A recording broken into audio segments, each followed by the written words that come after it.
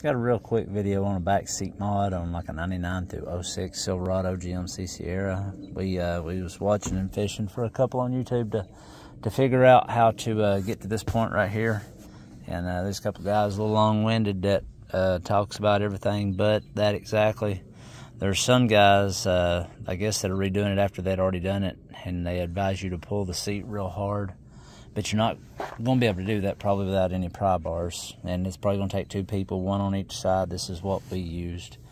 And then you can stick it as close to this mount as you can, get good leverage. And then you're still going to have to pull real hard steadily, but you're a lot more in control to get it down. Then after you get it down, you break this loose.